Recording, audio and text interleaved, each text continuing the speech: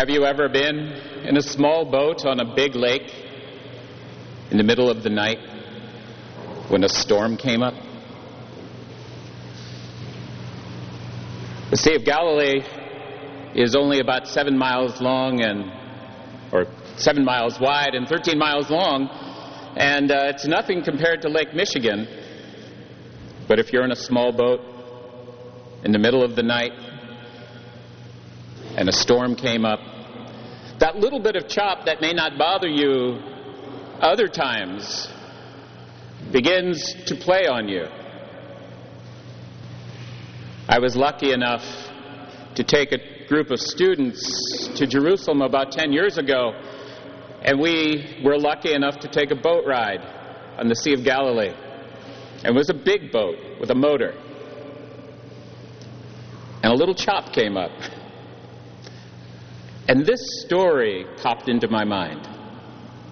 What must it have been like to be one of those disciples rowing away? That meant the sail was down in a little tiny wooden boat in the middle of the night, rowing 3 or 4 miles at that point against the wind. I think we can say they must have been experiencing some trepidation and some fear. It's a pleasure to be with you. I'm not sure if any of you recognize my face. It's a little thicker and my hair is a little grayer. But I had the honor to be with you about 9 years ago and spoke down at the river before we marched up to the cathedral for a beautiful mass, much like this one. It's been my honor and privilege to know Bishop Janke since I was a college freshman. And I have the honor of being the first priest that he ordained. I hope that it wasn't a warm-up act. I think we've done okay.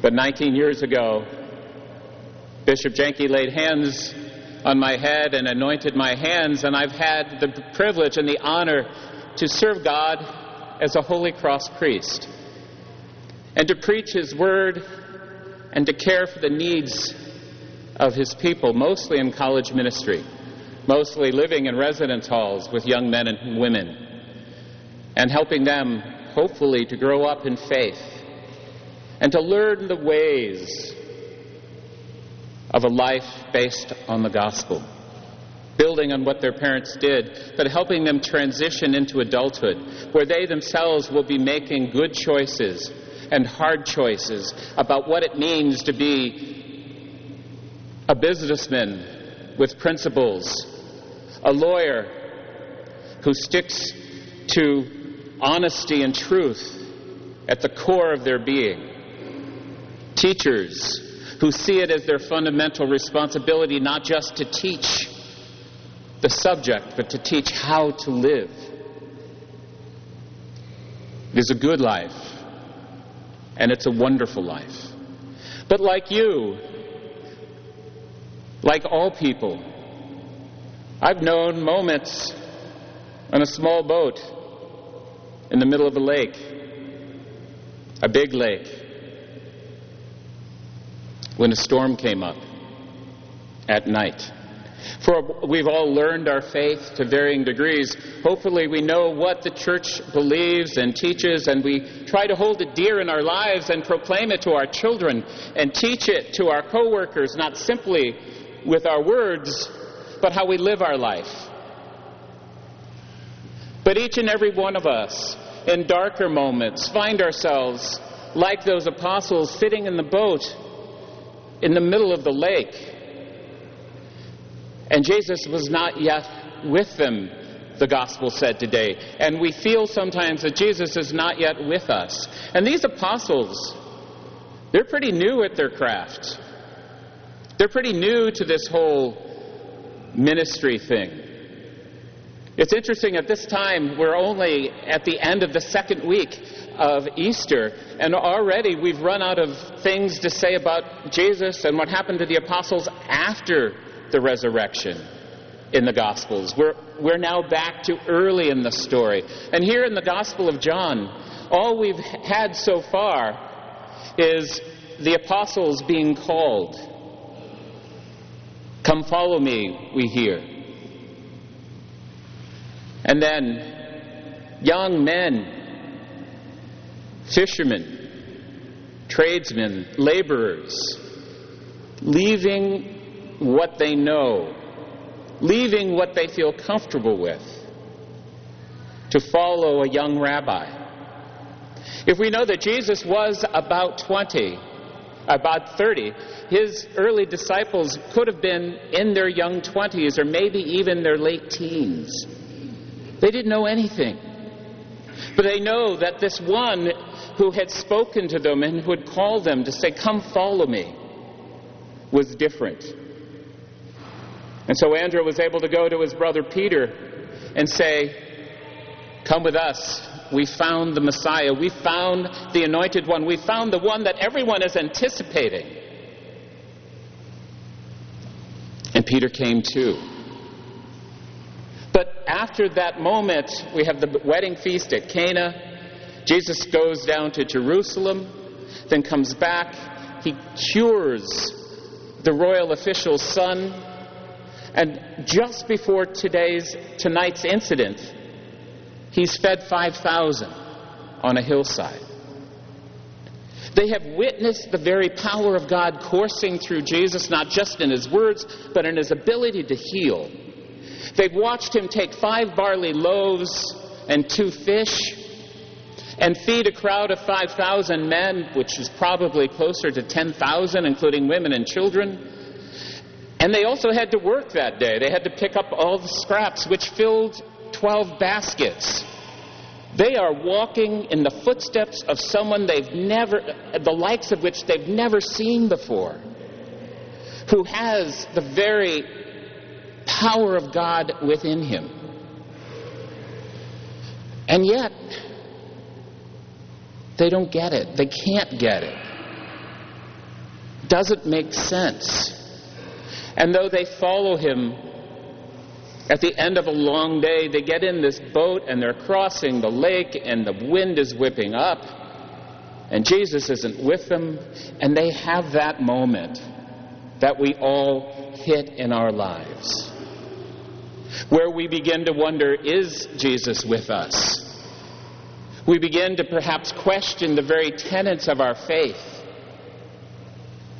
We wonder, as children get sick and sometimes die, as marriages hit rocky patches, as jobs disappear, and life becomes incredibly difficult, we begin to wonder and are tempted to indulge that question, is God with me? Is Jesus walking beside me? And in a life of faith, it's okay, because it is faith. And faith implies an edge of doubt. But faith means that if we do trust in this Lord that we've walked with since our baptism, that we are also going to bring that very doubt, those moments of weakness, those moments of hurt and anger and despair. We're going to bring those too to our prayer and to our God and say, heal me. And just when they were in a moment of despair, there is Jesus walking on the water, Jesus walking on the crest of the waves of the sea, just as described in the prophet Job. And they find joy again. And my favorite is, they want to invite him into the boat, but they were suddenly already there. After hours of pulling against the waves, hours of doubt and worry and fear, they realized Jesus was with them. And the place they were going, they arrive at. That is also part of the Christian journey. For each and every one of us to recognize that though we might have moments of worry, doubt, and fear, that Jesus does walk with us. Jesus is our companion, and Jesus will support us and guide us when we admit our human weakness, we ask for the grace to pull through, and we cooperate with that grace in such a way that our lives become stronger and fuller and more complete. And that's what you as men in the Catholic Church, you as fathers of families and grandfathers, you as uncles, that's what your role is to help young people and co-workers and friends to recognize that we walk with Christ and He walks with us, and that He will pull us through. Because if we allow that grace to fill us, we can arrive at true moment of humility. Humility which calls us to recognize that the entirety of our being rests in the love of God, and that we can do nothing and be no one without Him. But if we accept that, we take on the strength of God. And true humility, Christian humility, is not necessarily weak or meek. It is strong. A truly humble person stands up for what is right, because it's right, and he can do no other than to defend the truth. A truly humble person is able to admit weakness and when they're wrong. And this may be at work, or this may be in your family with your wives. And a remarkably wonderful phrase to say and learn to say and say without hesitation is, "My bad. I made a mistake." Because when we admit our weakness, when we admit our mistakes, we can then move on.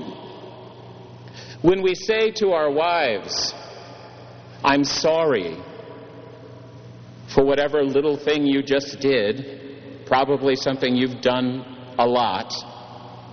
But when you say, "I'm sorry for what I said, the tone I used, the disparaging look or remark," when you say, "I am truly sorry because you and I are walking our journey of faith together," that is a profound moment of transformation in your marriage, allowing you to rebuild and to move forward. And when your children see you giving each other forgiveness and seeking it, they understand another important aspect of walking with Jesus, which is to say that we must always be men and women, but we must always be men of forgiveness. People will do horrible things in society and in our lives. People will hurt you. People will say and do things to further their careers which will hurt yours. Family members will say the very thing they know that will cut you to the core because they know you so well. And as Christians, we offer forgiveness. Not because what they said or did was okay, but because when we can accept the suffering, challenge the behavior as necessary, but offer true and lasting and meaningful forgiveness to someone who has hurt us or hurt society, we begin to live the joy and the peace which is Christ. We begin to live the fullness of what God calls each and every one of us and all of us together as the body of Christ to be. We become the living presence of Christ in our world. We allow Christ to live in us and through us. And when Catholic men of faith, with true humility and a true commitment to truth and honesty, also live out the true and living virtue of forgiveness, our world, our community, our city, and especially our families and our churches become different places. They become the living home of the body of Christ, not just in the tabernacle, but fed from the food from the table.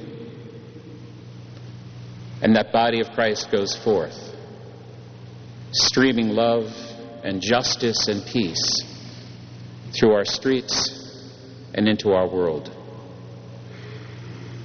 Catherine of Siena, who we also celebrate today, was a pain in the butt. She challenged everyone with the truth she knew from Jesus about reconciliation in a church that was divided and about living faithfully to the fullness of what Christ calls us.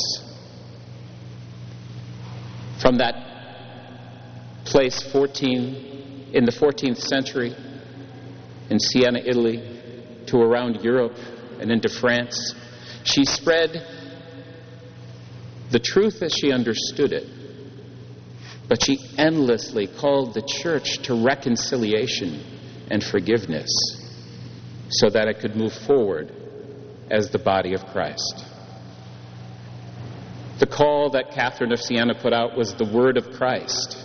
It's the same word that we hear and that we live and is preached to us day in and day out, and it's a word that we must feel in our hearts so that when we are in that boat, in the big lake of our lives, when we have moments of worry, doubt, fear,